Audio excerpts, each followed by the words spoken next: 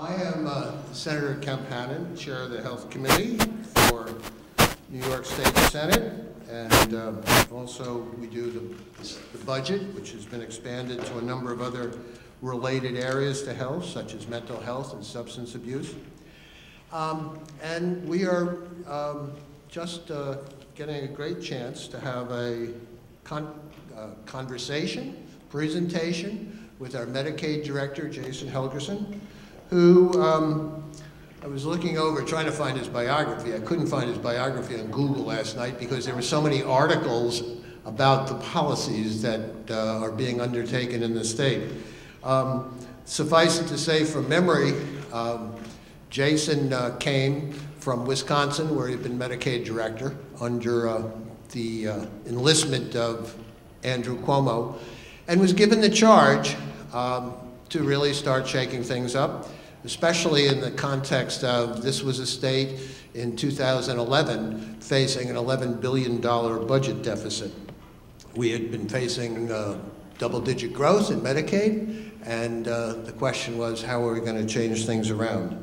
And instead of just adopting the usual budgetary tools of slashing your rates, retroactive, all sorts of things, Governor Cuomo decided to try to get into avoiding the TV air wars that was going on, enlisted many of the participants in the healthcare community in the state, and led by Jason, formed the Medicaid Redesign team, which has been extraordinarily successful for the premises that it was established, and extraordinarily transparent.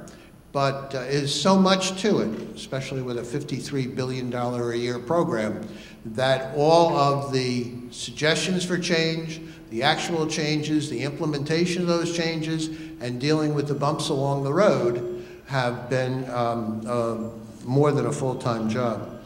So we want to talk about that today. I had a sneak peek at Jason's slides, and I know there's a lot new.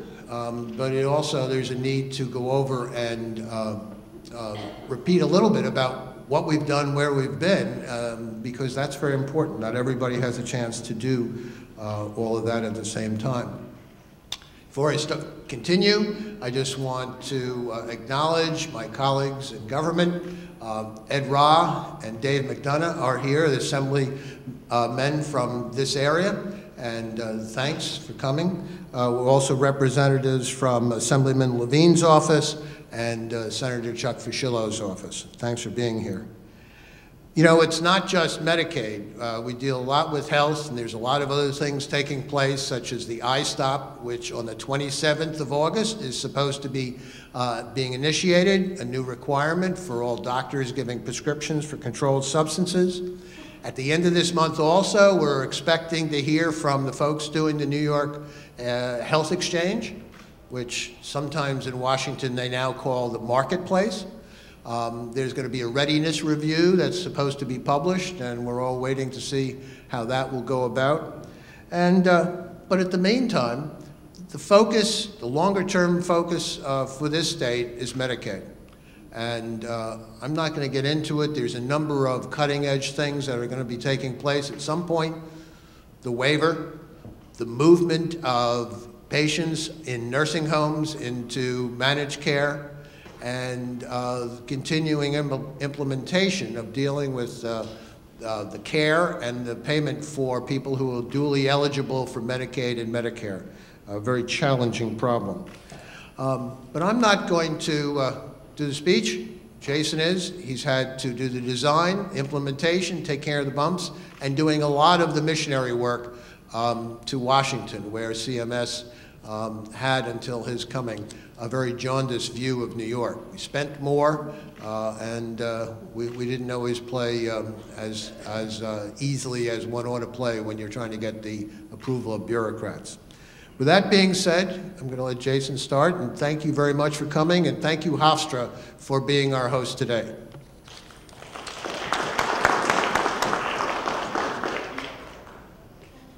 All right. Well, it certainly is a pleasure to be here today on Long Island, Nassau County, to talk about Medicaid redesign.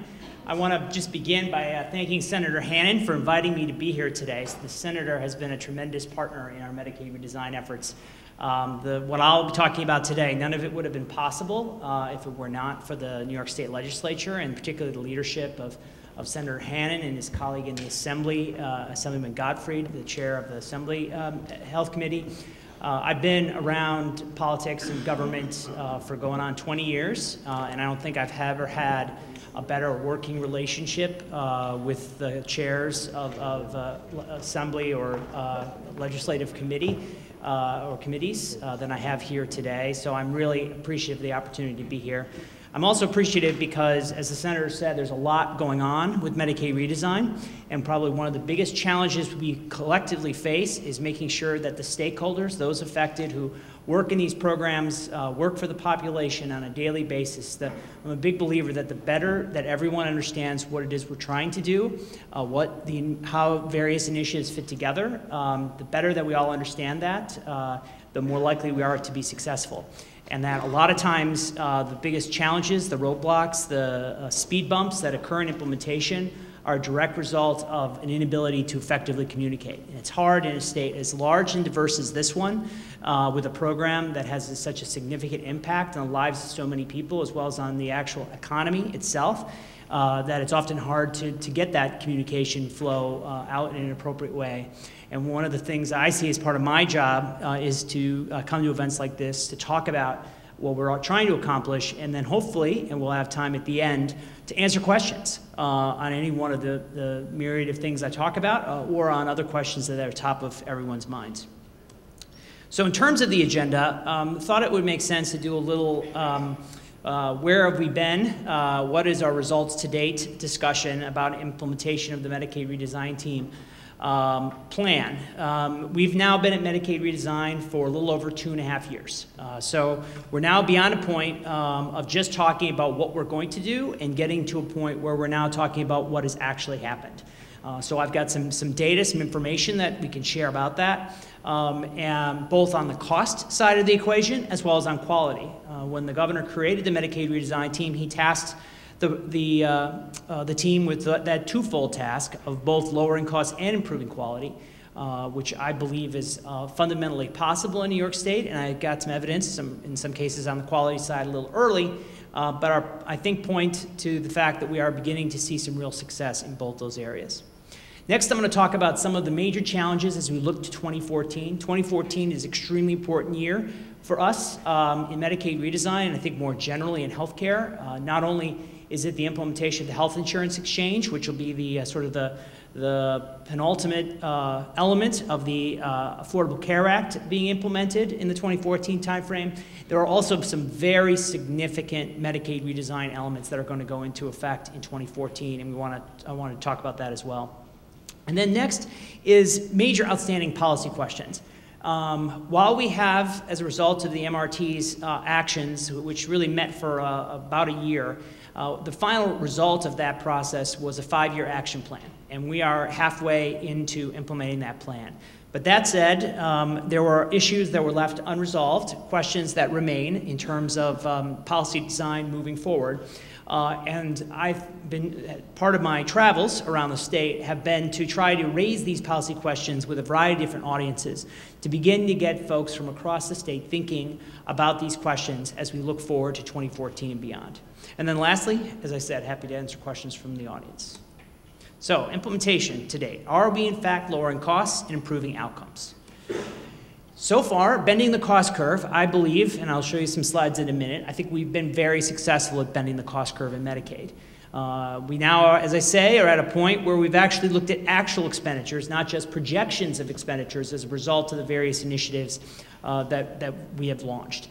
To date, MRT, which really has been rolled out in multiple phases, we're actually in the midst of implementation of phase 3 of MRT, has generated over 200 initiatives that are in some stage of implementation, or in the case of many of our first wave, almost all of our first wave initiatives have already been implemented. In our first year alone, we reduced total Medicaid expenditures by about $4 billion. And for the last 2 years, we have managed to live with underneath the nation's only Medicaid global spending cap, which is a a dollar cap, both for this year and for next, in an actual dollar cap on the state share of Medicaid expenditures for roughly about 90% of the Medicaid program. Particularly services provided within the developmental disability system are outside of the cap, as well as a small subset of the behavioral health services are outside the cap. But generally, the vast majority of the program is under this global cap, and so far, at least, we've been able to live within it. In fact, last year, we finished $200 million under the cap. To give you a sense of what $200 million means is that the growth we were allowed for last fiscal year was about $600 million, which is equivalent to about 4% of total spending growth, or basically it's 4% spending growth. So we basically were able to live without a third of the allowed growth. That was really important because at the end of the day, we had a significant budgetary challenge going into this last budget that was associated with the replacement of a 20-plus-year-old system for financing developmental disability services, a system that had been approved by our colleagues at the federal government about 27 times over the past 20-plus years, but that there was determination that that funding system was no longer appropriate and had to be replaced. And we had to replace it April 1st, so the beginning of our state fiscal year. The result of that change led to a loss of $1.1 billion in federal revenue. That was enough to double the size of the budget deficit, and the governor's amended budget addressed that deficit. But it was a very significant challenge, one that was sort of, as I always say, it was like an albatross sort of hanging around our necks as we proceeded down this path of Medicaid redesign, knowing that at some point or another this issue is going to have to be addressed. And the good news is, on a prospective basis, we were able to address it, and to a great extent, we were able to absorb this loss because Medicaid redesign, from a cost containment standpoint, has actually exceeded expectations. And we'd be in a very, very different situation if we had not seen that outcome.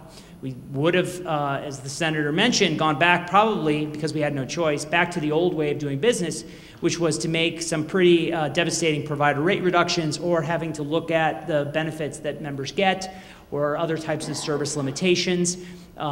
We were able to avoid that because of the myriad of individual initiatives that are part of that 5-year plan, that they are generating significantly more savings than had originally been anticipated within the state financial plan.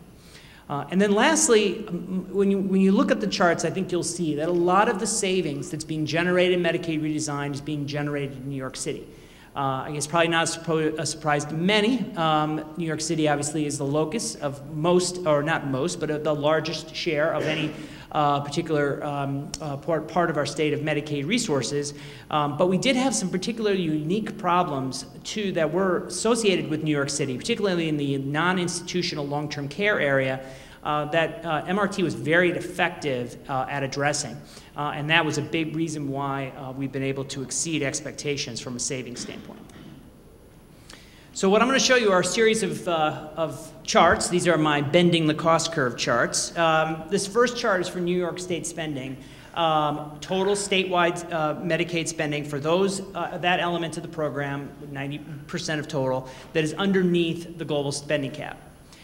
What these lines show is what the trend was based on her historic level compared to what actually occurred over the last 2 calendar years. And I'm using calendar years just to deal with claims run out and other types of issues to make sure that you're looking at an apples to apples comparison. But what you can clearly see is that beginning in 2011, and if you remember, we only had really 3/4 of that calendar year to work with because the budget that was the first MRT installation of initiatives did not occur until April 1 of 2011, so we didn't have the full impact, but you see the full impact of MRT in calendar year 12. And what you see really for the first time since 2006 is a year-on-year dollar reduction in Medicaid spending statewide in New York State. At the same time that this occurred, the Medicaid program has continued to grow in enrollment. In fact, since MRT began, we've added almost 500,000 people to the Medicaid program. And so as a result, that has put more pressure on us to generate per recipient cost savings.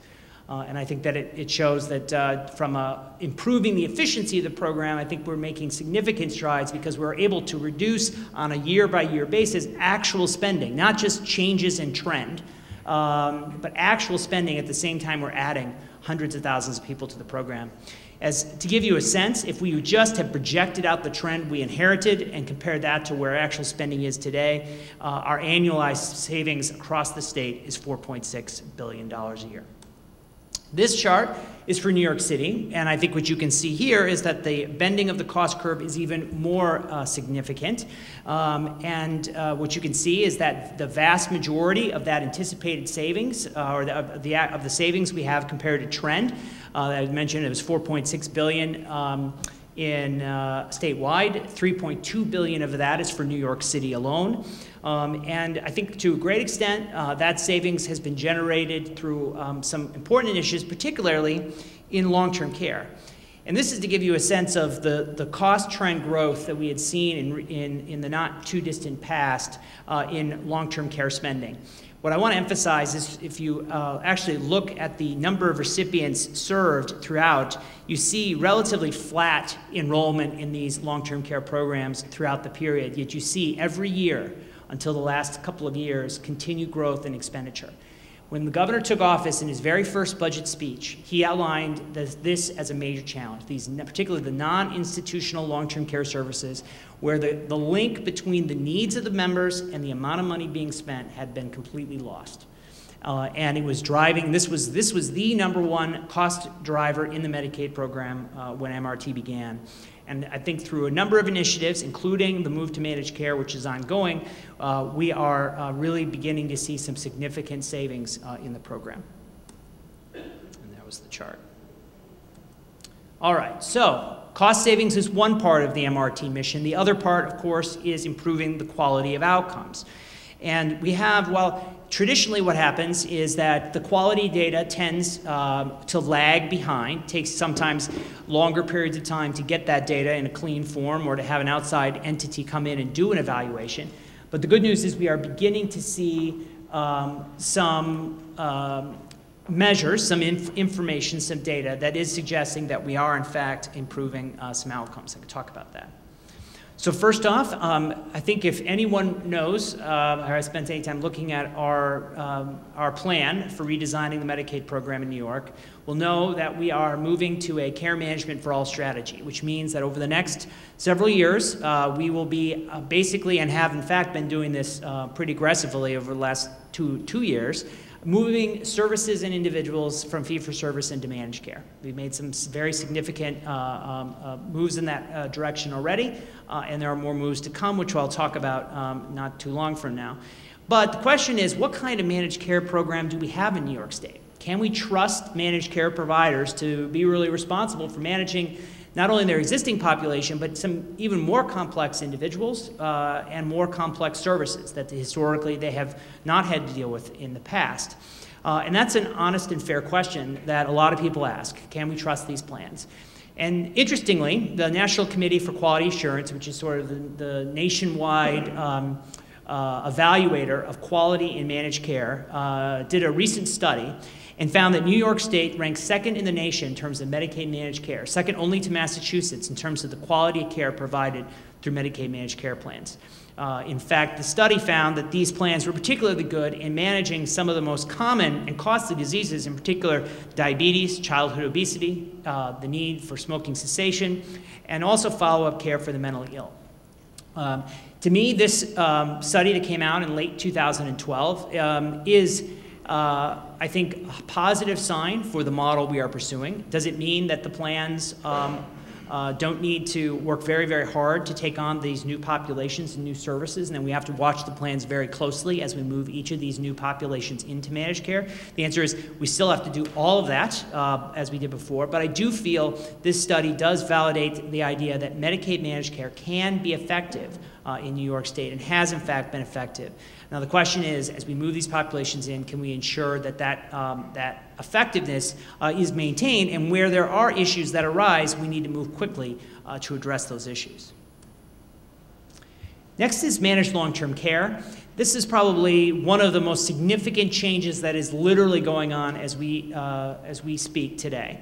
In New York City, here on Long Island, Westchester County, we are in the process of moving people from fee-for-service long-term care, home community-based first, and eventually the nursing home population into managed long-term care plans. Over the last year or so, we've increased that enrollment in that program by close to 90,000 people. And enrollment growth continues at a clip of about 3,000 to 4,000 a month. It's led to a significant change in the way services are provided. It has had some of its challenges, but I think overall the transition, which has occurred far faster, and I think with fewer bumps than many had feared, has been successful. It certainly has been a key reason why that earlier chart in New York City, where most of the enrollment growth has occurred, why we've been able to bend the cost curve in long-term care services. In addition, it's a program that a recent evaluation found, one that was done in late 2012, found that this was a program that had amazingly high satisfaction among program participants. In fact, it found that 85% of members rated their plan as good or excellent, 91% would recommend it to a friend. And in addition to just overall customer satisfaction, two of the most important measures that you look for in long-term care are the plans doing a good job of keeping people out of nursing homes? The answer is less than 2% of all managed long-term care members are in nursing homes. So they are keeping people in the community effectively. And then secondly, overall functional ability. Managed care in long-term care should really be about improving the overall functional status of the people they serve, or at the very least maintaining it. And what was found was that over 90% of MLTCP members had their functional status maintained or enhanced over the last year. So we think that while they were still in early days, and this program was not mandatory at the time that this study was done, that we do feel like the model itself is a good model of care. It can be a popular model. It provides actual additional services that aren't available in the traditional fee-for-service world. So we think at the end of the day, it's a model we can build off on, but we'll have to continue to evaluate it very closely. Another major care management strategy that we're launching, and I sometimes say this strategy is one of the most complex things we're trying to do, is what's called health homes. Our effort there is to try to create a team of providers, somewhere between 30 and 50 different organizations coming together in a geographic area.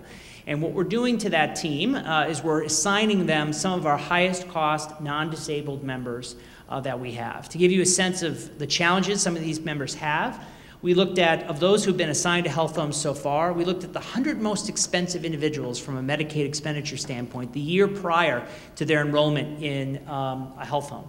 And we found that for those 100 individuals, we spent $50 million. That's $500,000 per person, and most of that was in the form of inappropriate hospitalizations, ER visits, detox, hospitalizations for things that were treatable in a community setting, or if their chronic illnesses were better managed, they would not have needed those hospitalizations. We think this initiative, while challenging to try to get these 30 to 50 organizations to come together, many of whom have seen each other as competitors in the past, to work together as a team, sharing information in real time, really helping patients navigate this complex system and breaking down the silos that historically have occurred between the behavioral health side of the continuum with the physical health side of the continuum, and trying to break down those silos is really the point of health homes. And while it's still new and early, we do have some results we can share.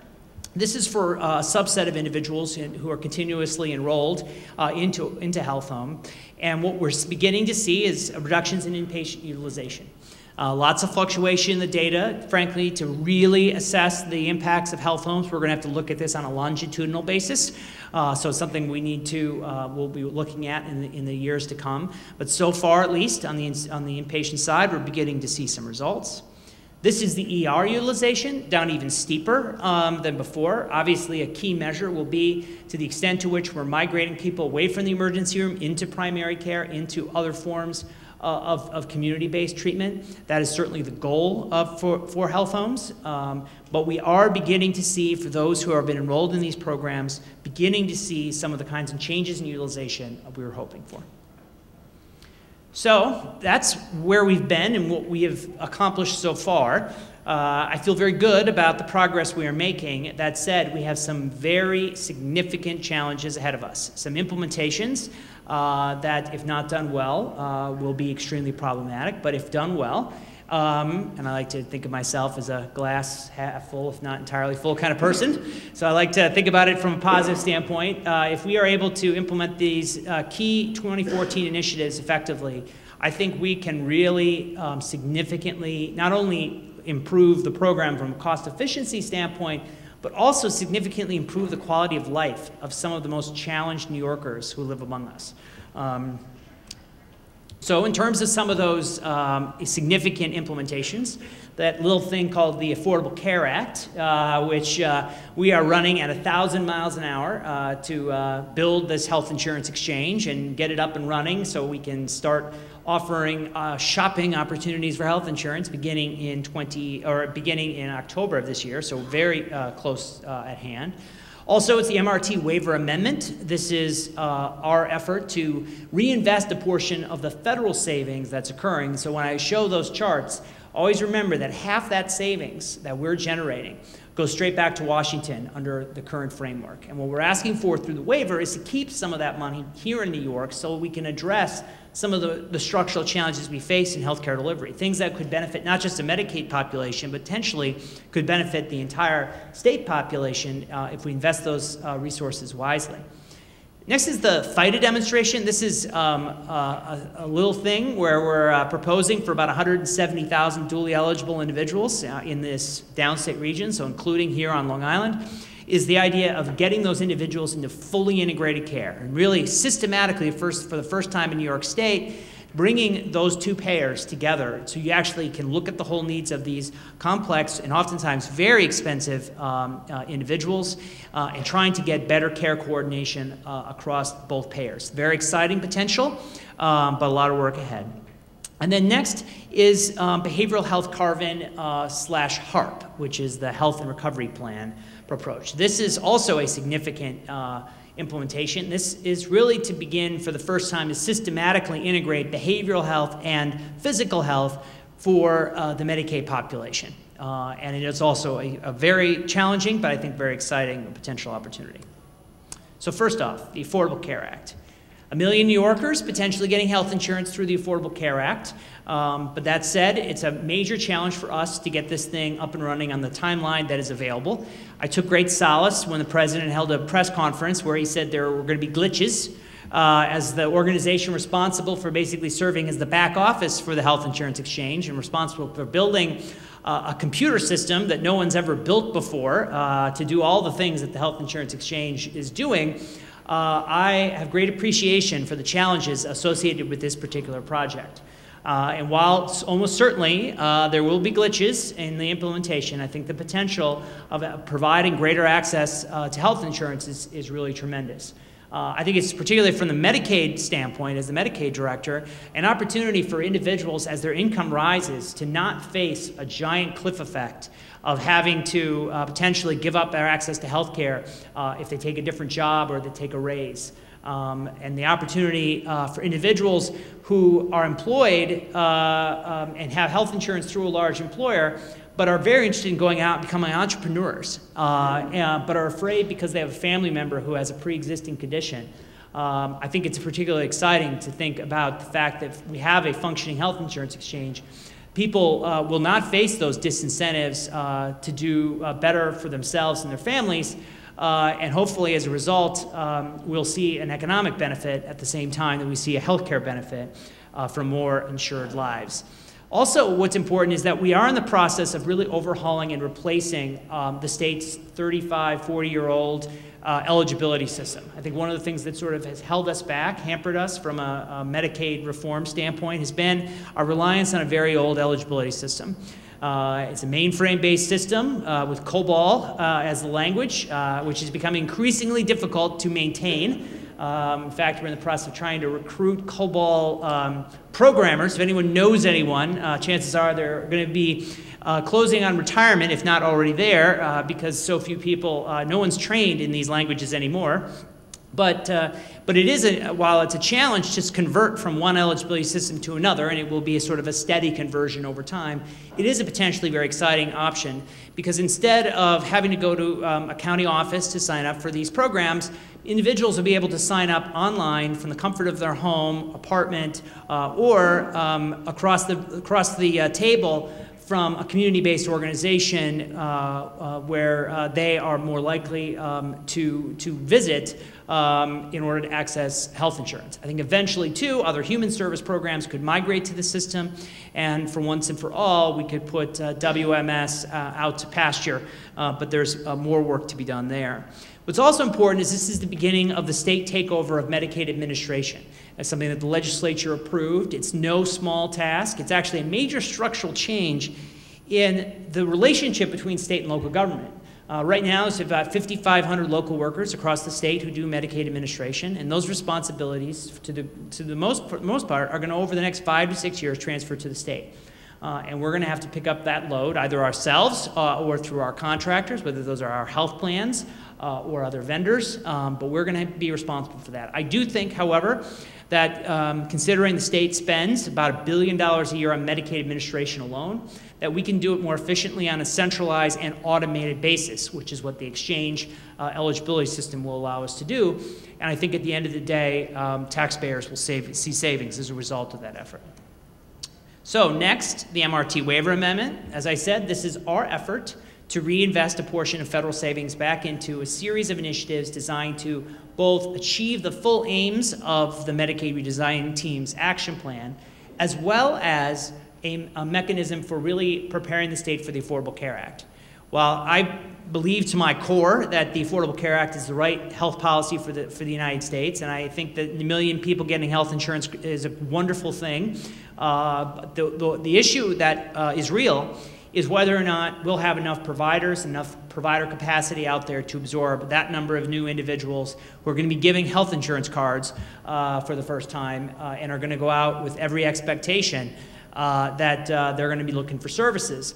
And we have already challenges in our delivery system. We have access problems in certain communities and in certain subspecialties, and the concern is that unless we are able to make some reinvestments, there's a serious concern that we could have some real growing pains as a result of the implementation of the Affordable Care Act. But, what our challenges are, that little list there in red is probably no surprise to people in this room, whether it's the lack of primary care, the weak healthcare safety net, whether that's in Brooklyn or in the North Country or in the Southern Tier, or even right here on Long Island. We have providers who face significant challenges but are essential, and we need to find ways to strengthen, reform those types of providers. We also have some significant health disparities. Unfortunately, still in this state, the color of your skin, the neighborhood in which you grow up, is too often the primary determinant of your health status, and we need to launch strategies to address that. And then lastly is transitions to managed care. Moving from fee-for-service to managed care is a big deal, particularly for many providers who are used to billing one entity, are used to one set of financial incentives, and the managed care creates a whole new set of incentives. I think better incentives around better coordination, better management, better outcomes for members. But it does mean changes in the business model. It means negotiating with health plans. And we think the waiver could be a helpful tool as providers transition from that fee-for-service way of thinking into alternative payment models. I won't go into these in detail, but these are the areas that we've proposed for reinvestment. I think you'll see significant monies for primary care as well as for those vital access providers.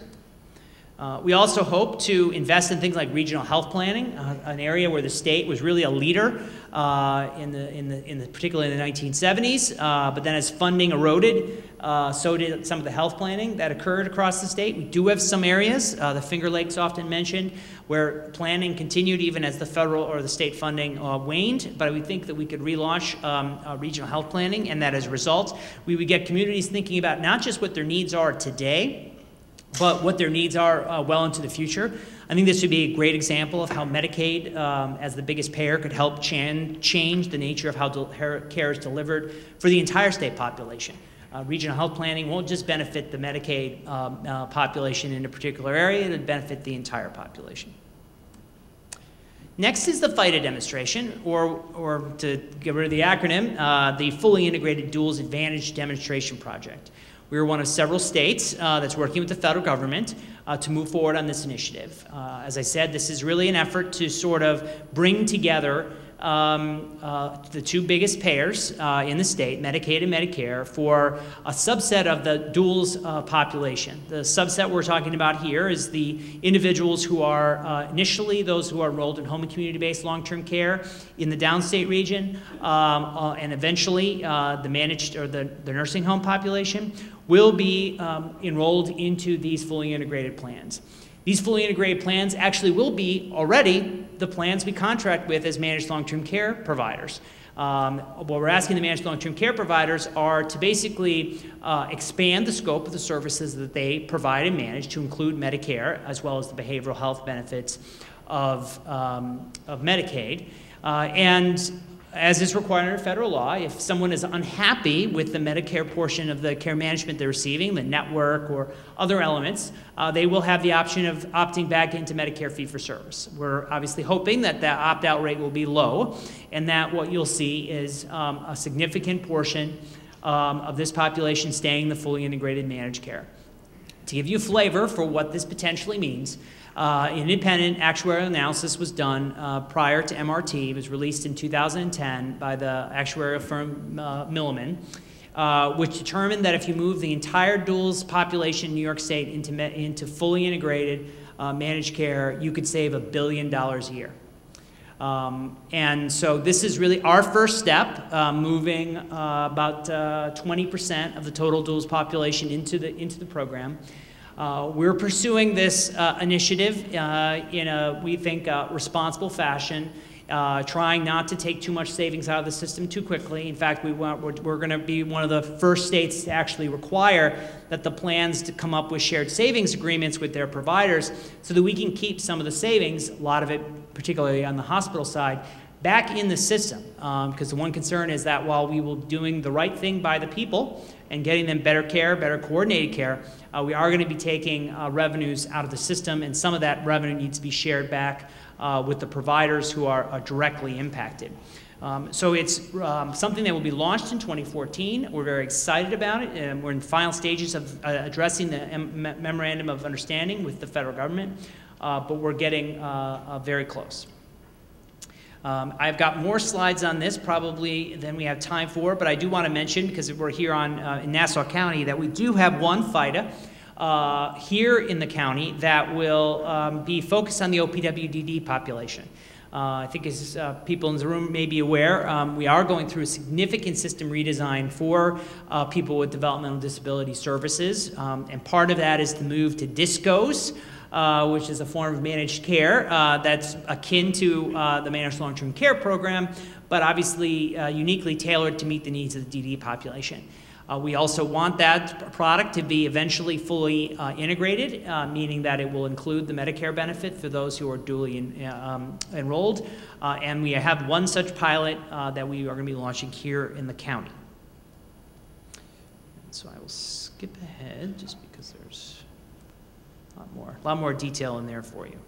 So behavioral health.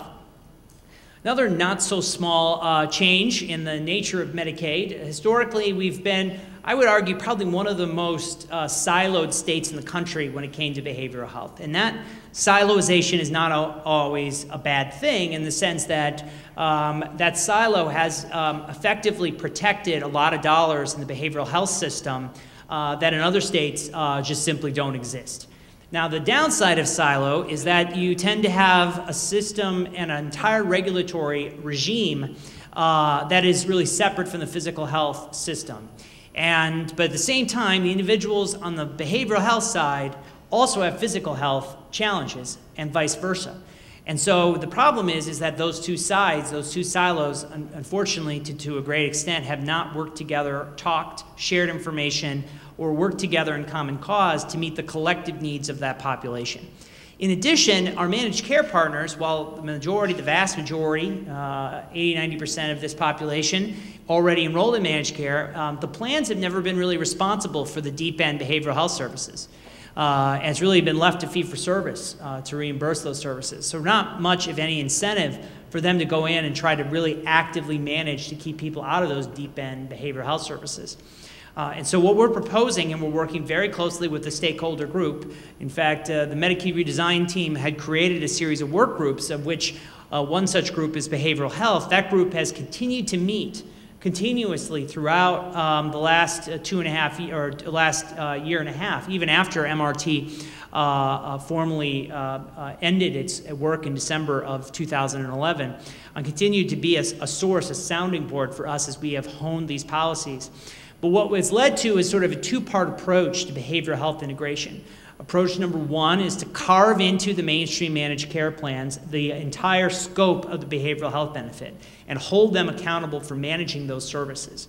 Now, we're doing that in ways that are providing protections to behavioral health providers in the behavioral health community, which is we are going to try to, in essence, lockbox that share of total capitation in the behavioral health system. And in fact, what we want and we believe is going to happen is we're going to see physical health savings as a result of the behavioral health integration. And we want that savings to be made available for actual new investments into behavioral health services. So in addition to the behavioral health carve-in, as we call it, into mainstream benefit, we're also in the process of launching a new managed care product called HARPs, or Health and Recovery Plans.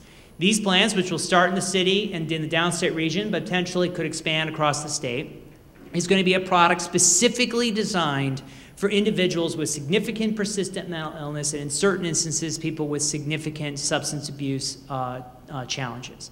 The idea is that for this, I mean, we're talking about a population who's chronically in and out of not only the hospital and particularly the emergency room, but also is a population that's a frequent user of the criminal justice system, has many social needs, and we believe that a specialized product with a specialized network and a very person-centric care management approach is most likely to be successful for that population. And so we're actively working to build both those models moving forward. This is a major transition. It affects almost 700,000 people and $7 billion of spend, which will migrate from fee-for-service to managed care. The stat that sort of blew me away is of the OASIS-funded services, so those Office of Alcohol and Substance Abuse services, about 70% of their total Medicaid-funded services are moving over as a result of that. Almost actually closer to 80% of the services will be a part of this migration. So as a result, we're going to be seeing a significant transition in terms of responsibilities, the relationships between providers, the state, and plans, whole new sets of contracts that are going to have to be signed, individuals who are going to be impacted, tremendous amount of work that's going to lead to this implementation. But just thought I'd mention some of the guiding principles for all of this. We want it to be very patient-centered. We want there to be choice. We want the savings to be reinvested, particularly in the community-based system. One of the challenges that our OMH colleagues have is that they run of the nation's largest hospital-based mental health system, a system that is underfunded and overstretched. But part of the reason that system is what it is today is because we don't have enough community-based options. And what we're hoping to do is, as savings accrues from less hospitalizations from managed care, we want to use that to build out the network and build out additional services.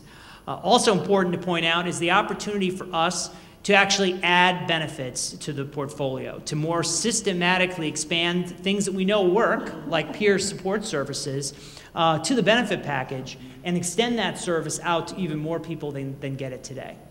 Also, I want to emphasize that one of the things that we're going to be breaking new ground on in behavioral health is making the responsibility, making it the plan's responsibility to help assist, particularly people with significant and persistent mental illness, help that population get into employment. Major change in what we're going to be asking plans to do. But our belief is that employment status is directly linked, and the empirical data I think is very clear, is directly linked to the overall health and health status of an individual. And if we can find a way to get more individuals into employment, we think we're going to meaningfully bend the Medicaid cost curve. To give you a sense of the challenge that we face in this area is that roughly 80% of people in this state with significant and persistent mental illness are unemployed today.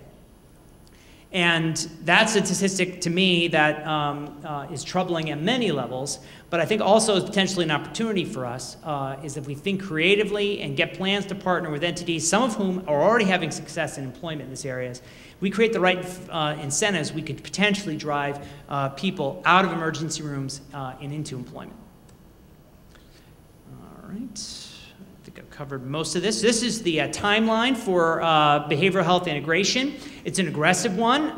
We're actually looking at the spring 14 implementation, but at this point we have not modified this timeline, so we are talking less than 6 months away from fully deploying the carve-in as well as launching the HARPs, and we'll potentially go outside of New York City, the delay until fall of 2014. And then on the kids side, I know there's been lots of discussions around health homes and lots of discussion around plans and integrated care for kids, particularly those in the foster care system. Still work to be done. I think we're finally beginning to make some progress here that we hope to sort of finalize in our plans in the very near future. So, outstanding questions. As I said, well, we have a 5-year action plan, and we are very serious about implementing that plan, and we're about halfway there. We still have some outstanding issues that need to be addressed as we move forward. Some of these were issues that we sort of anticipated may come, but now are much more clearly before us. And as I said, I've been trying to use this summer as an opportunity to get around to folks to sort of at least plant these seeds, these questions, so that we can collectively try to think of solutions for them. So question number one is, how will the state share MRT savings with providers? So as I showed, we're beginning to bend the cost curve. We had a good amount of savings this last year that we could have shared back, but obviously because of our challenges replacing the system for financing DD services, much of that savings, in essence, went back to the federal government, much to our chagrin. But as the time goes on, as these various care management strategies continue to roll out, whether it's the FIDA demonstration, whether it's the behavioral health integration, whether it's the continued move to managed care and long-term care, all of those services, our anticipation, and I think the evidence today suggests that we are correct in this, are going to generate further savings. And so fundamentally at the end of the day, underneath the global spending cap, which grants us, and I think I say this to the provider community in general, is the global spending cap is actually our friend as Medicaid director, because what it means is that we know what our budget is this year and we know what our budget is next year. And as long as the stakeholders and everyone and the legislature and the governor, everyone agrees to that, that gives us some sense of what the future is. And if these initiatives generate a cost growth that's less than what we need and what's allowed, this gives us an opportunity to reinvest that savings into new initiatives, into payments to providers, into a variety of different efforts. But really the question is, so if the savings accrues, how do we reinvest it? And what I've basically been saying is that there's really kind of two approaches to that. Option one is what I would call sort of the global shared savings, which is that we, the state, have the savings accrue to us, and then we come up with mechanisms to share that savings out. Lots of ways that savings could be shared out.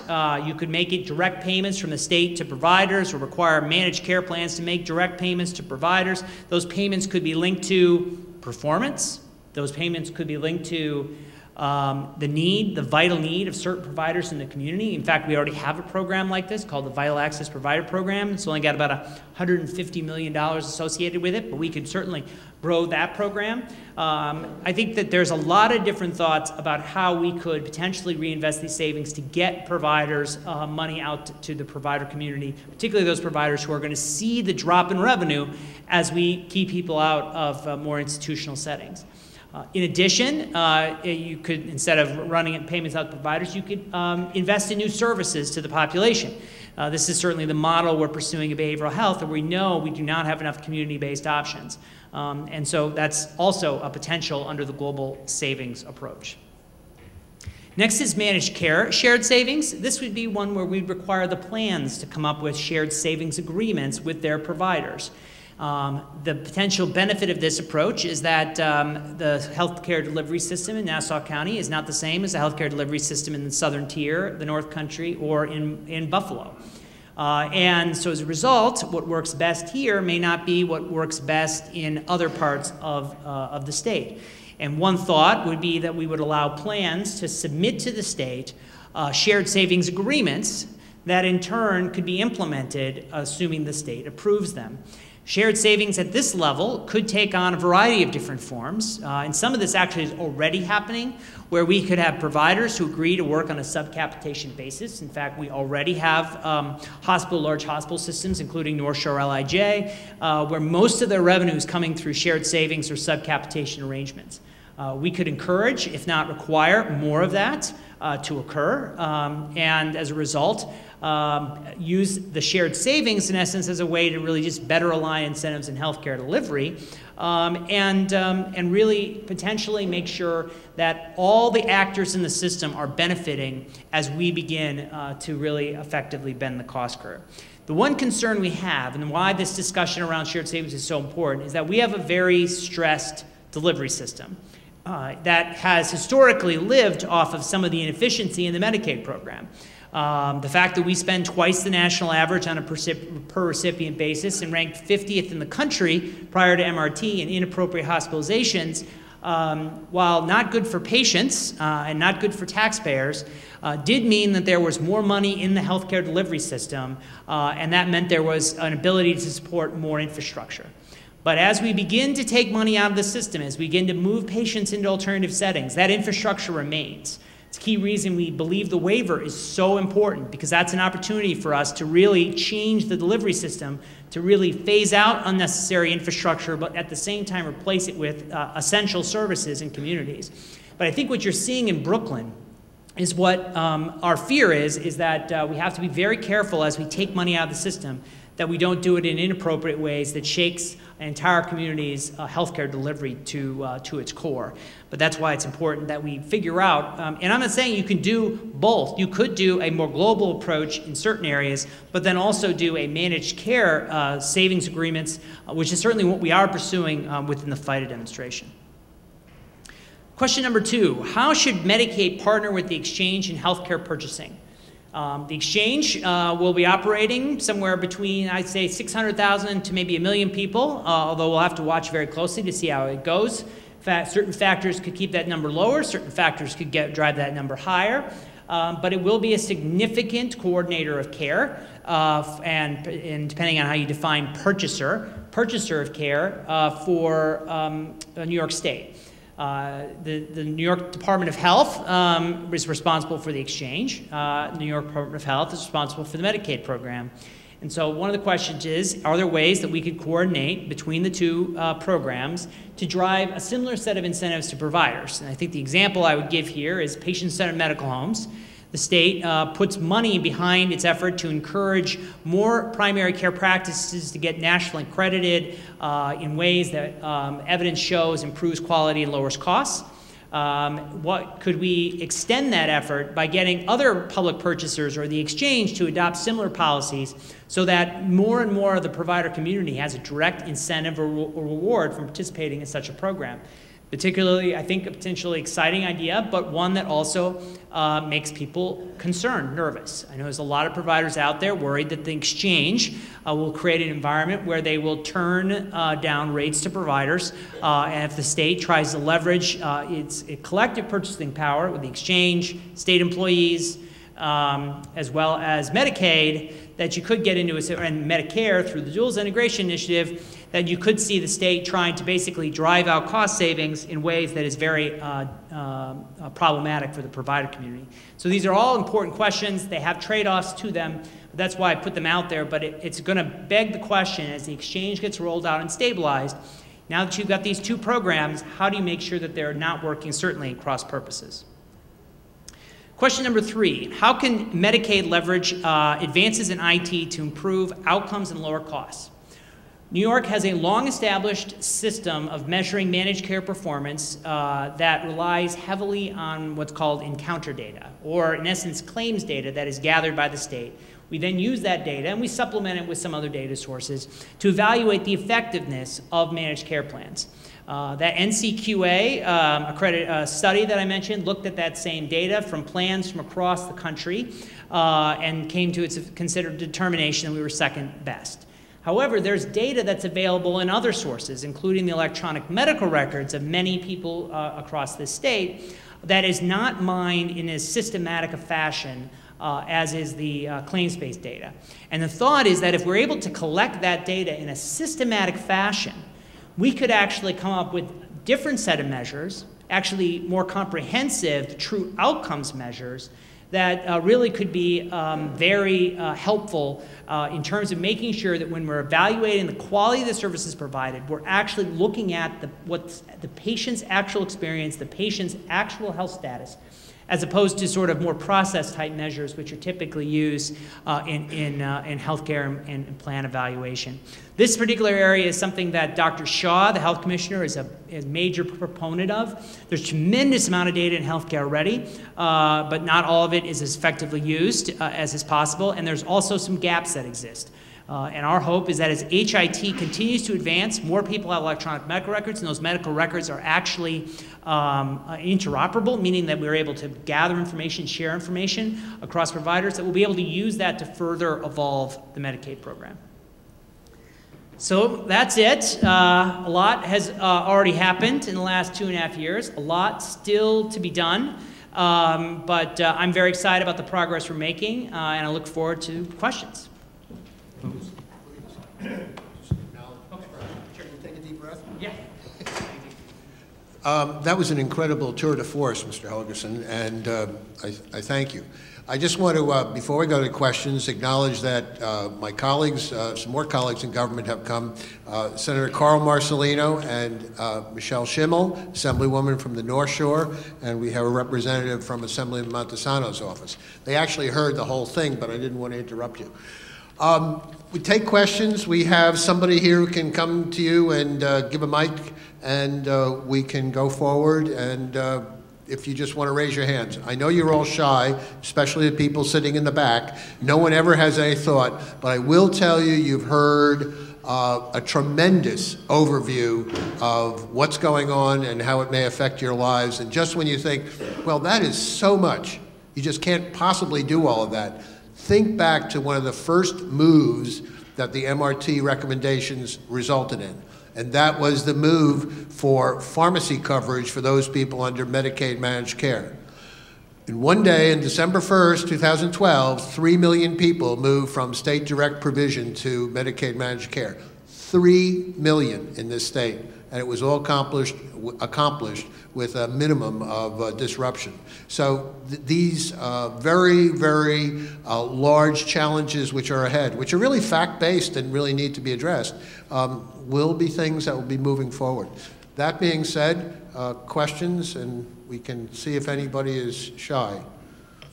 Go ahead. Hello, good morning, Mr. Helgerson. My name is Tanyella Harrison. I'm the director of Tri-County Home Nursing Services. We have an office in Westbury and Quorum, and I'm actually third generation. My grandmother started the agency, and under the auspices of the MRT wanting to be patient-centered and continue to have a choice for clients and patients, we're finding it hard in this Medicaid transition to basically stay afloat and to keep in business because of all of the changes and the different ways that the managed care organizations are paying us with authorizations not coming in a timely manner and just being paid over 30 days with the managed care organizations. And I think that through this change, you need to be centered on the providers that are providing the care for the patients. Another point to address is that in Nassau and Suffolk County, we already had living wage laws here. And so now with this living wage parity law, it's actually making us have to pay our caregivers less. And these are caregivers that have been working with us for years. For example, in Nassau County, it should have been up to $15 an hour in Nassau County with the living wage law starting August 1st. But with the living wage parity law, it's $10.35. And so you have caregivers that are going to make less money with this living wage parity law here. And we're not getting the monies in our rates. Some of the managed care organizations are saying that they're only going to pay the transitional rates until the end of December. And there's no guarantee that after those dates that they're going to renegotiate with us. And so I think that you need to keep an eye on making sure that the providers get the money so that we can make sure our staff is paid. Sure, a couple of issues. First off, on the transition issues, definitely we've heard from home care providers who have transitioned from one payer to multiple payers, that there have been issues around the timeliness of the payments being made. And I think there's a special work group that was engaged to work through those issues, and they continue to work through them. But what we are willing to do is, if there are providers who are facing significant cash flow problems, and some of them have approached us, we'd be happy to sit down. There are things we can do on the fee-for-service side to provide some cash flow relief, if that's helpful, if that's necessary. But at the bottom line is that those are all temporary mechanisms. What we have to do is get to a situation where the provider can bill the plan, and the plan can then get that bill paid. It's a sort of a two-way street between the provider and the plan. Both sides have to get it right. But that's something we are committed to getting done here very quickly. On your comments on the living wage, that's the first time I've ever heard that the living wage is going to drive down wages. But I'm happy to look into it. I usually hear the reverse, or what you second said, which was that it's going to put a lot of pressure on the providers because the wage is higher. Our belief was that as part of MRT, was that as we were generating savings in terms of a more appropriate utilization of home care services, we wanted to make sure we were not building a program of home community-based care on the backs of poorly paid workers. So certainly our goal with the living wage law was to make sure that the wages were quote-unquote livable wages. And that's we're going to face in April of next year, sort of the last stage of implementation of that law. What we've been clear with our health plans, where most of the work here now is done in those areas where the living wage occurs, that we have to have rates for managed long-term care that are adequate to meet the living wage requirements, and that the plans have to, in turn, pay their providers an adequate amount. And what we right now have is a policy that requires that the plans pay, and that's what you mentioned, the end of this year policy, that could be extended if it's deemed necessary, that they would pay the existing rates that providers have been used to. But I certainly, we see the living wage not as a mandatory wage, but not, and actually, if anything, as a floor. It becomes a floor.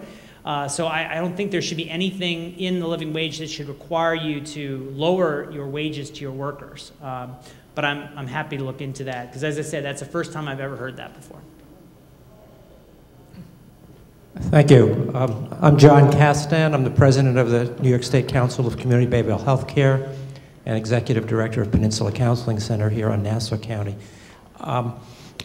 Thank you for laying things out. I'm concerned that I know there are a lot of unanswered responses from the federal government around the waiver and some of the details and some of the things that you'd like to do. In the meantime, the behavioral health community has been significantly underfunded, particularly in terms of overhead and administration and capital. We're way behind hospitals in terms of the HIT, the interoperability and connectivity that's really needed to be prepared for the scenarios that you described is really not there. I mean, in many cases, agencies are just on the brink. And I guess I'm concerned that by the time the money will be available for reinvestment back into the system, that system will in fact be even more vulnerable and fragile. And just wondering what can be done to try to get some infusion of capital and some relief to that system, so that right now we can continue to help achieve some of the goals that you've laid out, which are obviously, I think, things that we all agree with, but are concerned about our viability. HIT is just one example, but it's a significant one. There's also other issues related to cash flow and just even ability to give increases to staff who haven't had increases in several years because rates have been flat. Sure. Excellent points. We're well aware that there are vital providers out there that are in very fragile situations. I think the thing is that sort of in terms of relief, I think the waiver is extremely important. I mean, we're still hoping to have the waiver approved by the end of the calendar year. It's ambitious, but we think that, certainly we tell the federal government is that we can't have it delay too much longer. But that's one source of investment capital. So one area to assist the behavioral health provider community is through health homes, which obviously is a major strategy that's focused on the behavioral health members with significant behavioral health needs. I mean, that's a major target population for that. And one of the challenges that health homes have is that, as you say, the behavioral health providers have been sort of left out of previous HIT investments. There was a significant investment under the recovery funds, the stimulus dollars that were approved a couple of years ago that invested a lot of money in hospitals and clinics and for primary care providers and things like that. Large group practices saw money, but it has not. The money was not extended to the behavioral health provider community. But what we are asking for in the waiver is to implement establishment grants, significant establishment grants for health homes that hopefully will level the playing field and bring to behavioral health providers HIT resources that they've never had before. In fact, some of our most successful health homes have been ones where the state previously had invested through a HEAL grant into a provider, in those cases usually a hospital system, monies around an HIT solution that then that provider was then able to extend to the other members of its health home network in a fairly low-cost fashion. But those health homes that haven't benefited from that find it much more challenging and much more paper-intensive to share information, and they just don't have the wherewithal. That said, at the same time, while we're not putting all our eggs in the basket of the waiver, Greg Allen, who's our health home lead, is also exploring whether or not we can create ourselves a new portal off of our data warehouse that where we could potentially get 90/10 funding and extend that portal out to the broader provider community. So that providers of varying types could have access to a much more comprehensive set of information. Especially, it would be very exciting is if that information could also be fed with the data coming right out of electronic medical records, so you'd have a comprehensive source that we could, in essence, build with design input from the provider community, but could be extended at almost no or at no cost to providers into their clinical settings. So I think that that's important. The last thing I'll say about behavioral health is that I personally think that if we do it right, that behavioral health integration has the potential to be a tremendous financial relief to the behavioral health provider community. We need more behavioral health, community-based behavioral health services than we do today. And that's a simple fact. There are people who are not getting those services, who are costing us lots and lots of dollars, and part of the reason they're not getting those services is there aren't enough of them in enough communities.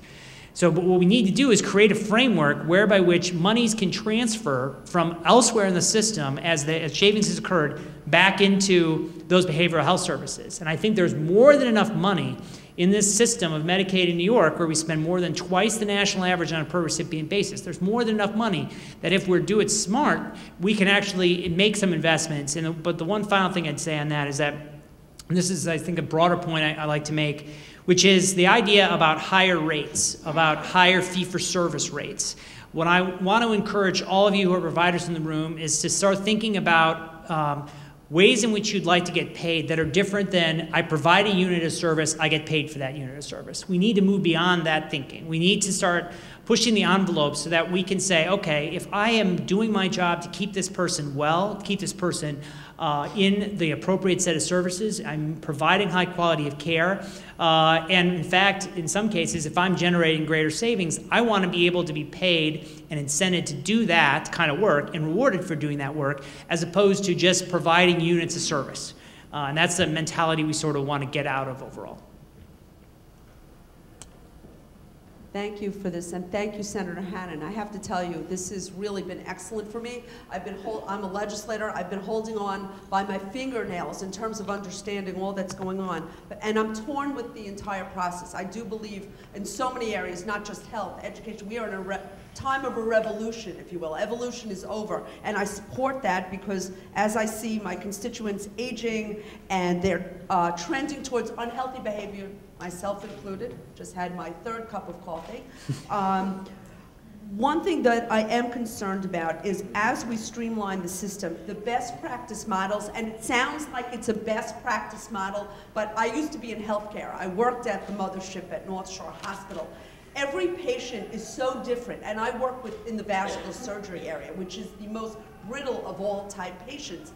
To streamline the process, rather than focusing on a patient care, is it a patient care model or is it a system care model? There is so much disparities between the way you deal with patients, and I'm concerned about the formularies established in terms of getting to that care. And I worry also as a former healthcare provider, I don't even have a question, but as a healthcare provider, how do we retain and keep them in business if they know that it's so hard?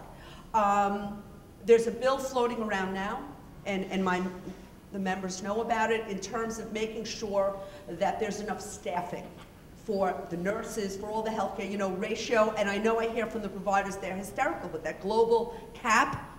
But at the same token, as someone who had to give up the profession because I couldn't lift patients anymore, to make sure that the providers on the one hand, and I'm talking about the first responders on the floor, can get the necessary staffing and the machinery they need to provide the care for the most brittle patients. But at the same token, you have hospitals and nursing homes that are faced with caps. How do you reconcile that unless you go by a patient care model rather than an outcome general-based model?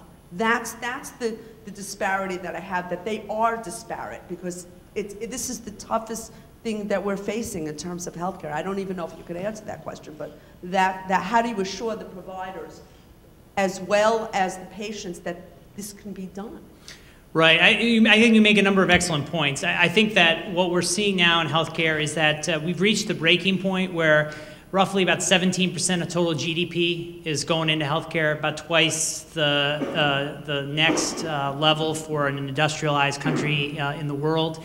I think that the broader economic actors, the business community, those who are purchasing healthcare services, have gotten to the point now where that level of total income going into healthcare is we cannot afford to allow that growth to continue unabated. And I think we're at a crossroads in healthcare, and I think that crossroads is that there's sort of two paths we can go on. And I don't think that the path of 18, 19, 20, 21%, I don't think that's a path that we'll go on. I think we'll go one of two ways. Either one, we go the revolutionary route you described, which is where we fundamentally change how we deliver healthcare to make it much more patient-centric, to have systems who are of care, rewarded for keeping people well, keeping people in the community, using care that's appropriate, or we continue to go down the path we've been on, which is we don't incentivize providers to actually keep people healthy. We actually pay them more and more money based on them individuals in their communities using more and more and more expensive services. And I think to a great extent in the United States, we get the healthcare system that we pay for. We pay for the most expensive system, and I think it's because our payment methodologies have rewarded volume over value. And I think we got to fundamentally change that, and that's what we're trying to do in Medicaid. And I think as we bring Medicare, and as I mentioned, we need to, as multi-payer world, not only with the Affordable Care Act, but also with the big businesses who will continue to be payers in this world, that we need to work together to create that right set of incentives to encourage providers to work together as teams, to keep people healthy and create financing systems that reward providers when that actually occurs. And I think that's the thing that has always stuck in my brain was that when I was a Medicaid director in Wisconsin, we had a young doc who we hired as our chief medical officer. He worked part-time at the university. He was a nephrologist. For those of you who are aware of what nephrologists do, they work with people with end-stage renal disease, very, very, very, some of our most complicated patients. Nephrologists, probably some of the smartest doctors you'll find because the science they deal with is extremely very complicated.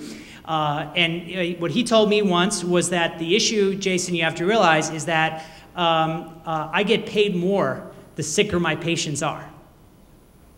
And to me, as long as that is the case in America, we are going to have an inefficient healthcare delivery system that's going to cost us too much money, and we got to find a way to change that. And the only way we're going to do that is if we can fundamentally change the payment incentives, where we actually reward the providers for keeping people well.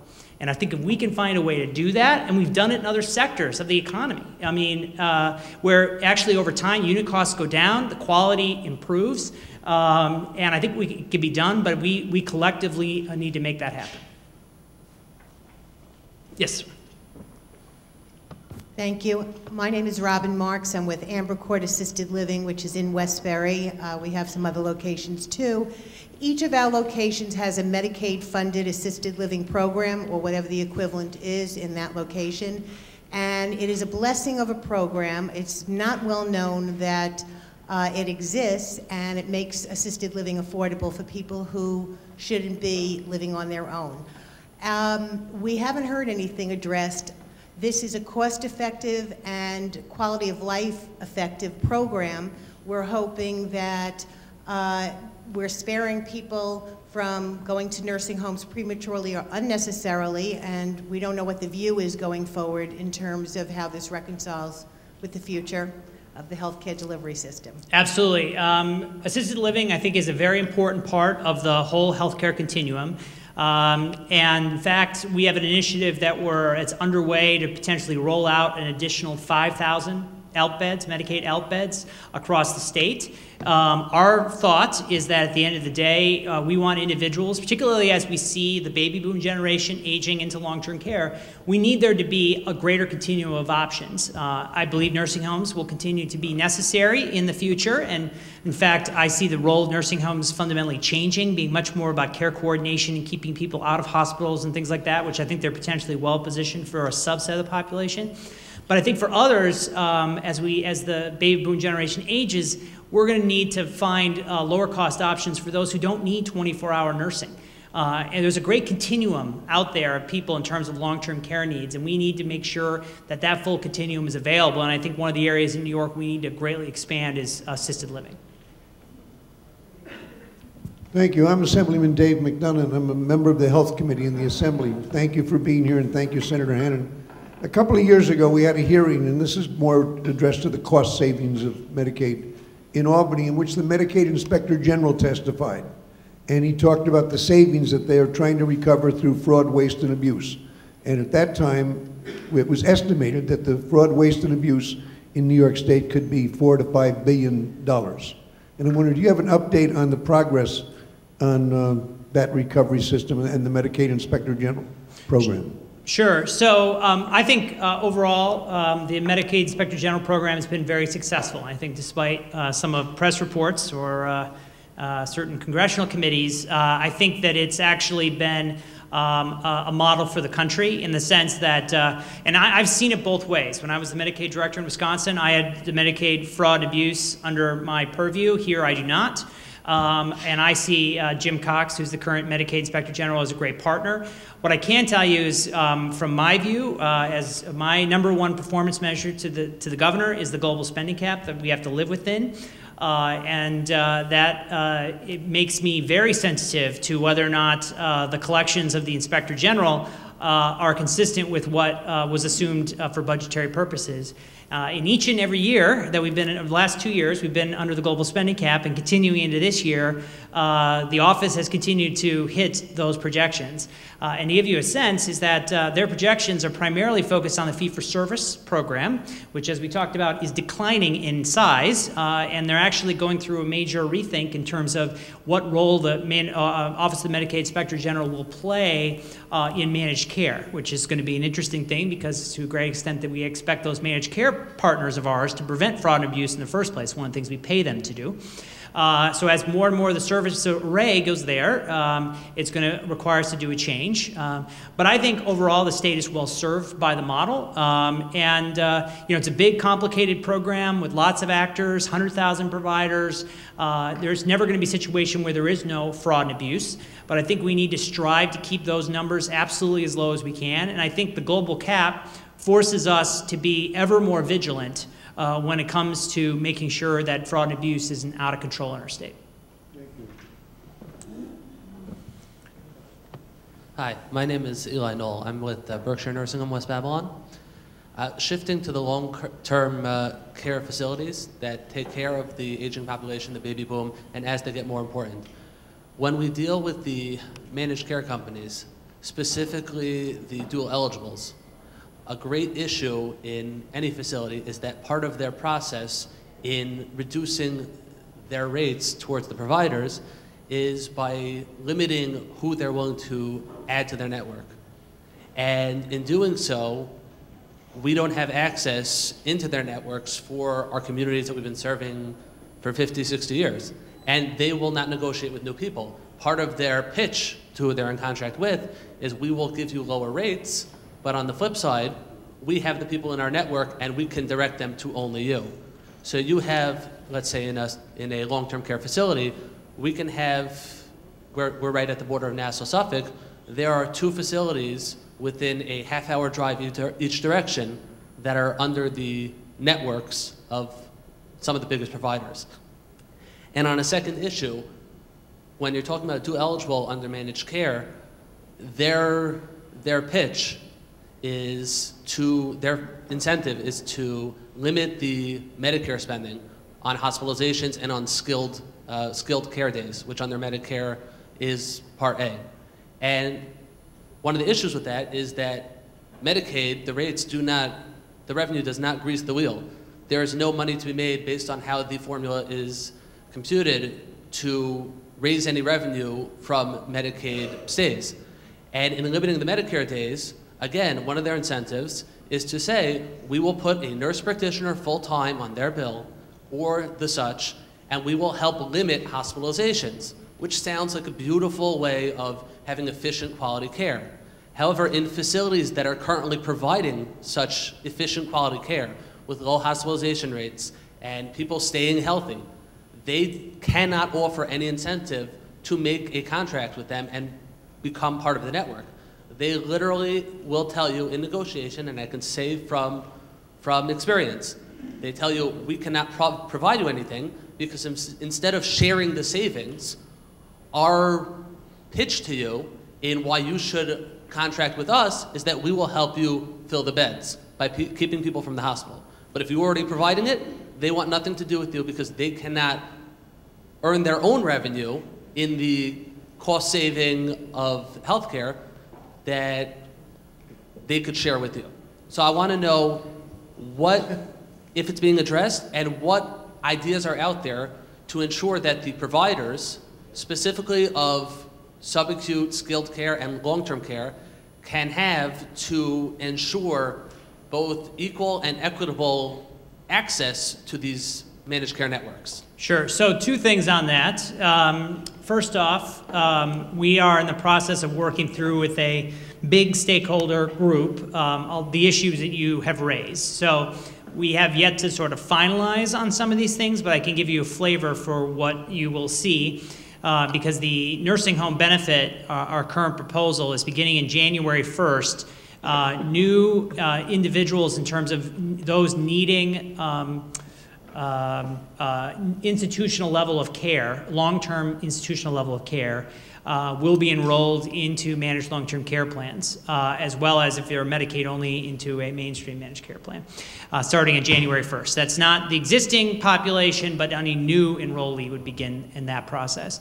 So in the run-up to that, which is obviously not that far away, 6 months or less, 5 months, that these work groups are trying to grapple with those issues. But 2 things. First off, on network adequacy, the state has requirements in its contracts around what constitutes an adequate network. Plans are required to offer patients choices in their communities.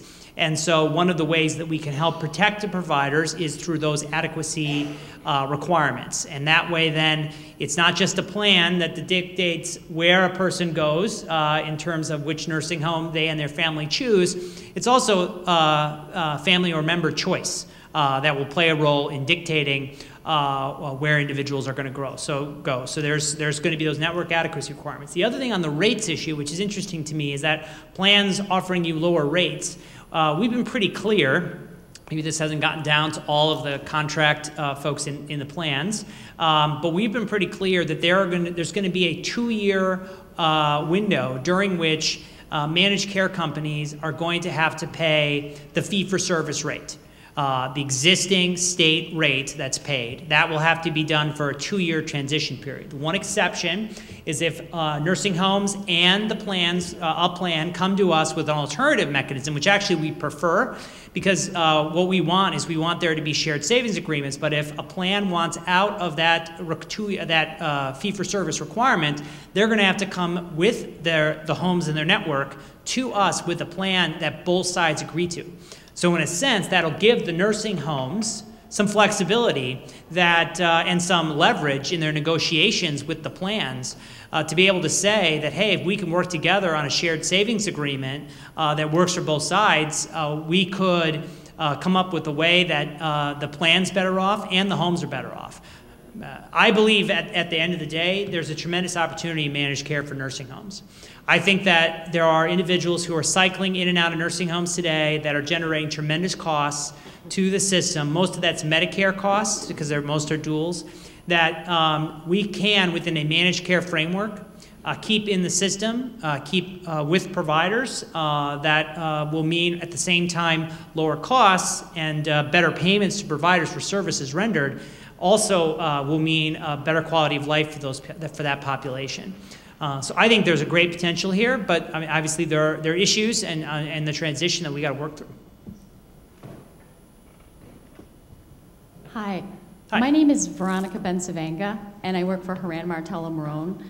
We represent about 70 nursing homes throughout New York State, and my question, I think, is similar in nature, but slightly different than the gentleman's question prior, which is the portability that many insureds had before regarding their insurances, not having to be in-network or out-of-network, but really just having to find a Medicaid and Medicare certified participating provider, allowed flexibility to find a facility near a family member who might be more involved during their convalescence, whatever period of time that might be. So I think there's definitely some concerns in that area about no longer having that flexibility, where if my mom lives in Queens, but I know there's a great rehab facility near me in Smithtown, I'd like her to come there so that I can participate actively because of my busy schedule, work, kids, whatever it might be. Right. That's one concern.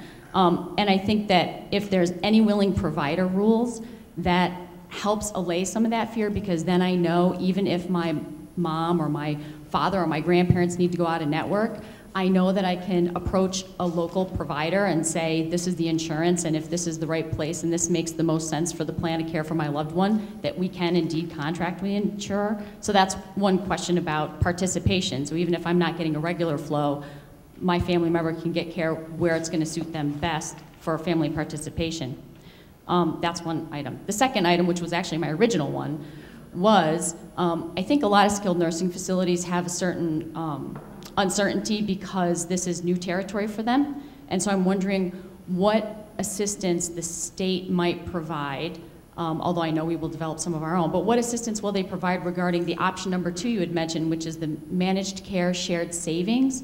I think we're all very interested in that because for a long time, skilled nursing providers have been concerned about having to maintain the lower scoring individuals because there weren't those home and community-based services to support them upon reentry, so we've just kind of been hanging on to them. So we're actually happy that we now are going to have some supports in the community to divert them to.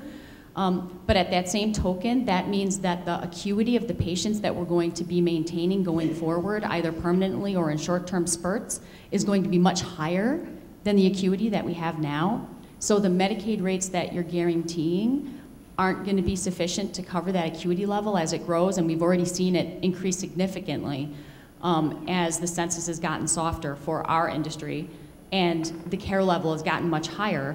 So we're interested in learning more and being better at the managed care shared savings, but a lot of the contracts don't include that acuity component, and even when we start working with them to try to get it, they're not as comfortable providing it, and maybe that's a they need to learn and we need to learn. But how are you going to help us, I guess, navigate those waters as well? Sure. It's clear that this is all new for the plans too.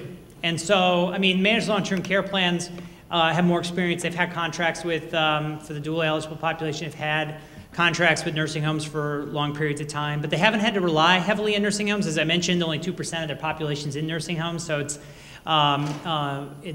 has not been as significant, but it's going to become a lot more significant. We anticipate by the end of calendar year 14, roughly 25% of the total nursing home population will be enrolled in plans, and that by the end of the second year, you're going to be starting to approach, the 80% threshold, and by the end of the third year, you start getting closer and closer to 100% of the population will be in plans. So we have maybe a little bit of time here, but I think that one of the reasons for doing the fee-for-service rates for 2 years was to provide a transition to an alternative, multiple mechanisms for reimbursement, recognizing that not all providers are the same or communities are the same, so that one-size-fits-all doesn't necessarily work. But that said, we're committed to trying to bring plans. In fact, I was at the last larger group meeting of these multiple work groups that have been on managing the nursing home transition, and one of the things that came out of that was a better need for both sides to understand the business of the other. So it's, I think, an opportunity for us to facilitate that. Now, the issue around open access and any willing provider, I think at the end of the day, any willing provider doesn't lead to the kind of integrated care that we want, because if we want nursing homes to partner with plans in ways that make it reasonable for both to have a coherent approach to shared savings, a coherent approach to care management. The fear about any willing is that you could be a plan that has a disparate set of co-contracts where you have one-off relationships between one provider and the plan, where there's very little incentive for either parties to do care coordination, which I think at the end of the day is not what we want. But you do make a good point, which is particularly for short-term care, like on the Medicare rehab benefit, taking into account family choice and family's location, which isn't always the same community where the individual has been living, that maybe there's some advantage to allowing some out-of-network participation for that type of care, and I think that's something we can give very serious consideration to. Hi, my name is Maureen Dolan. I'm the controller of South Shore Home Health Services. Excuse my voice, I have a cold. We have been in business for 27 years. 27 years ago, 2 RNs started an agency. We are very patient-driven. We have programs in place to keep patients out of the hospital, UTIs, telemedicine, which we're not reimbursed for. We've been doing this for a number of years. That's just 2 of many. Having said that, I hope you're aware that the MLTCs and the MCOs are negotiating very low rates, $15 to $18 an hour. It will not cover our costs, the cost of our employees, as you've heard. Nassau County's rates are $15.21. $15 an hour won't cut it. Doesn't even cover their salary, no less their direct cost and overhead. The second thing that I'd like to make you aware of is our cost report. We're currently doing a cost report. It's very antiquated. They took the formulas are antiquated. They took trend factors, everything out of it. Our rates are down to 2006 rates.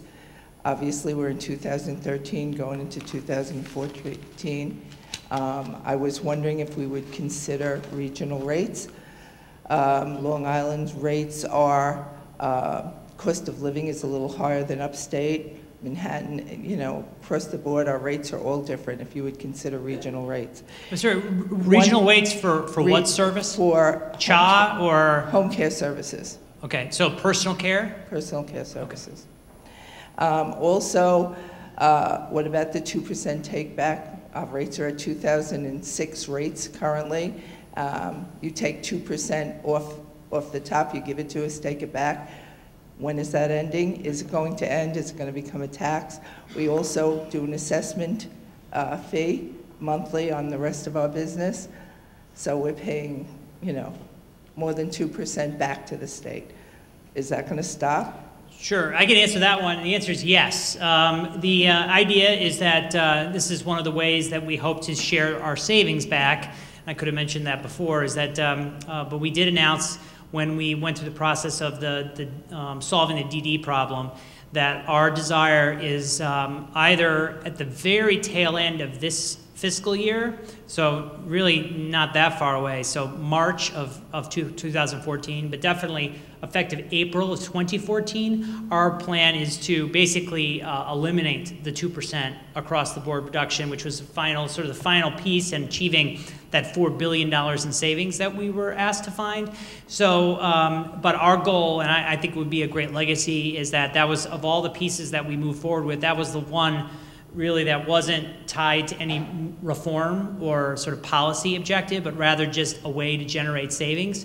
And I think we are on the cusp of potentially eliminating that reduction, which obviously I think will be beneficial to all providers who have faced it. In terms of some of your other issues, I think that clearly what's happening in the move to mandatory managed long-term care is negotiations ongoing between the providers and the plans and the discussions around rates and reimbursement. What we're definitely encouraging is we want providers and plans to think more globally about what contractual relationships they can have rather than just focusing entirely on the rate for services in a fee-for-service environment. But I understand it's a two-way street, and but I do think that it is one of those things we're going to have to work through. But the plans, I have to be clear, are required. And I think the providers sometimes think they have less leverage than they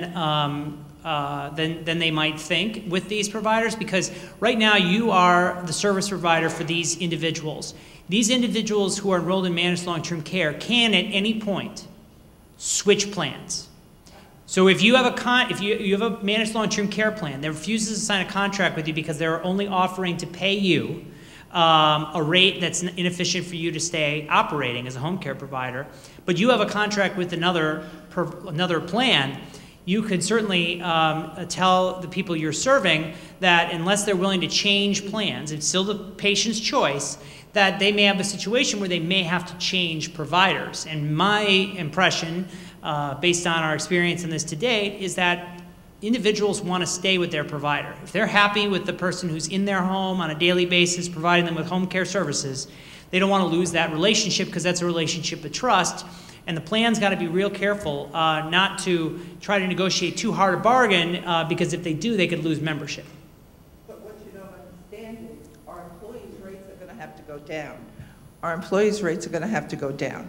There is no way, even at the higher end, and I've been talking to a number of providers, even at the high end, they're going to go from $15 an hour to $10.35. And we cannot, they will not budge over $18 an hour. I mean, they're some of the better providers. A lot of them are coming in at $15.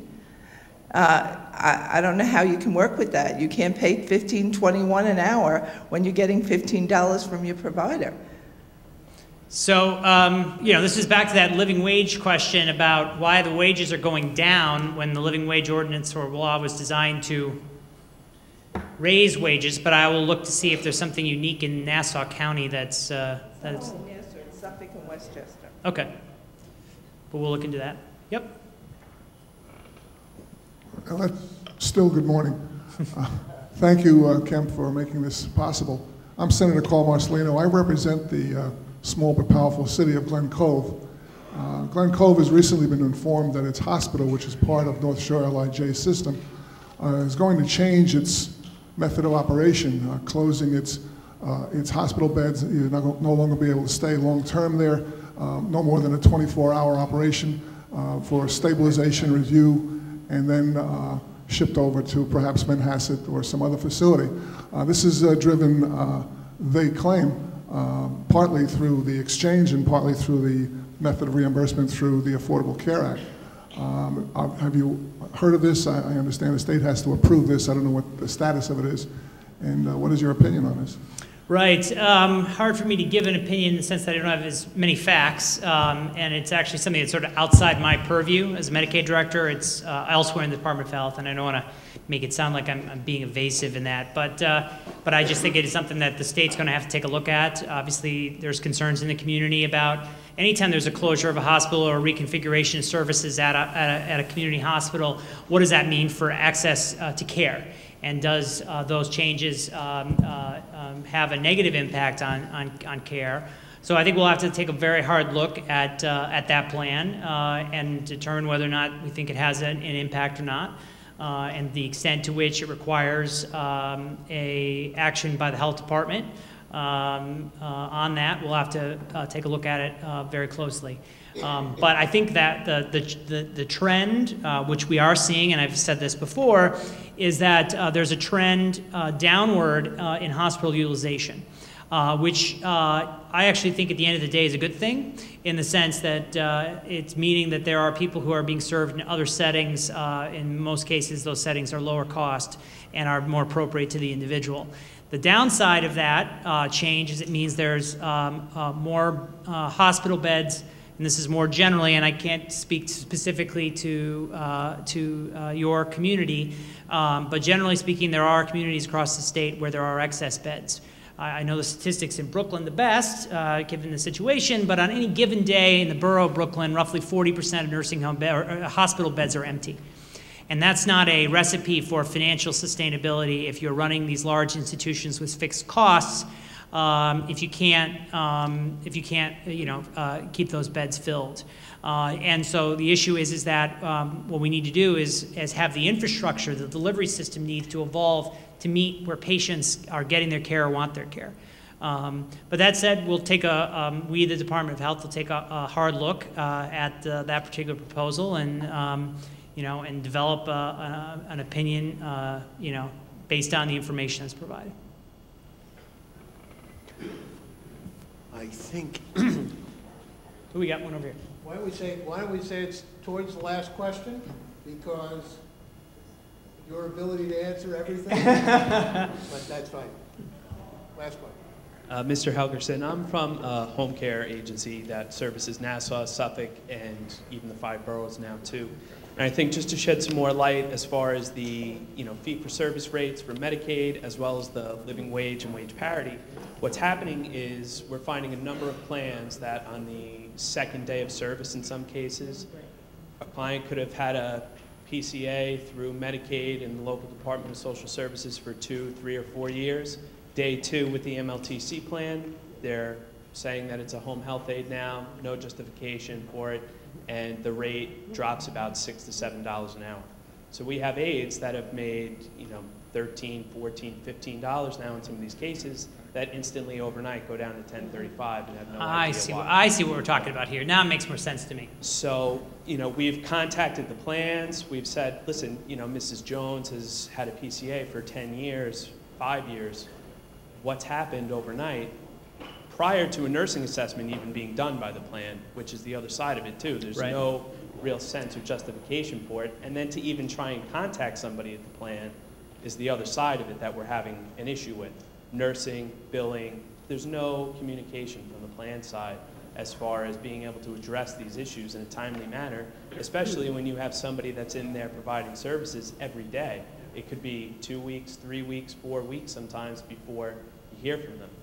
Right. So first off, there are obviously built-in appeals rights into state law for individuals who have their service changed. Now, that said, if what the plan's doing is, in essence, deciding, and they need to do this based on a nurse's assessment, so the requirement on managed long-term care is within the first 30 days of enrollment, there has to be a face-to-face assessment done of the needs of that particular person.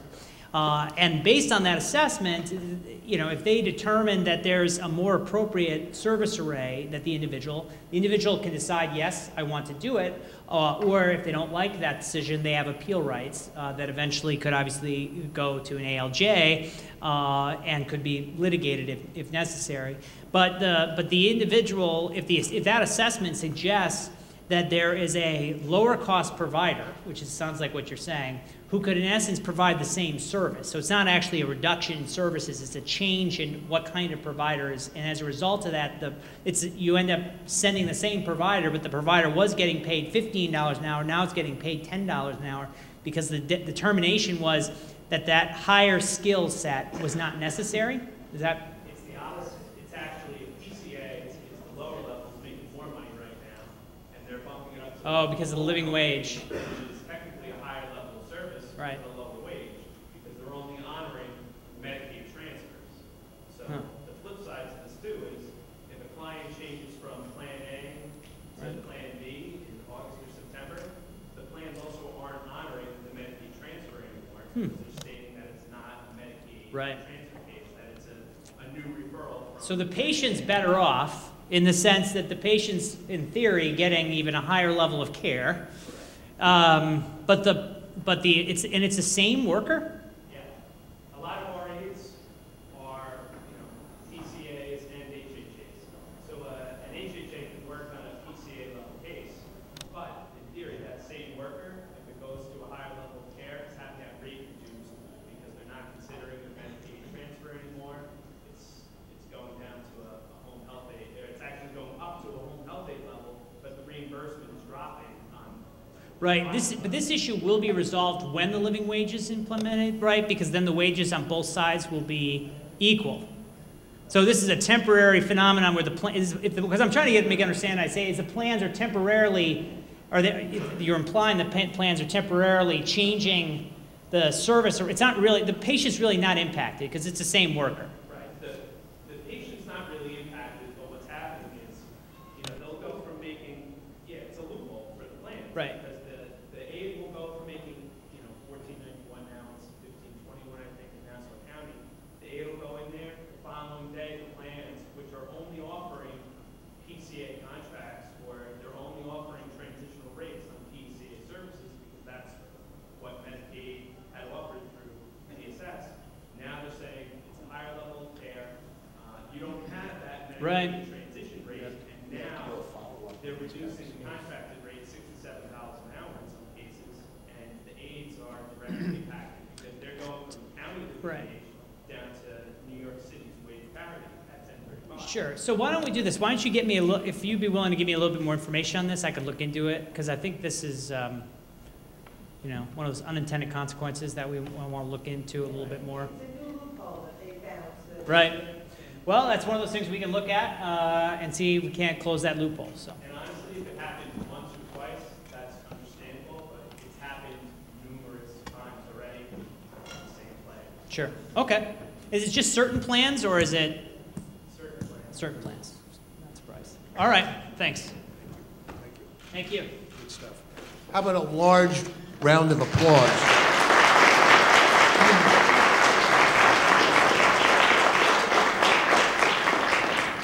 Jason, I thank you. I thank people who raised questions, because there's a level of detail that you've brought forward as we move through this that's very necessary to address.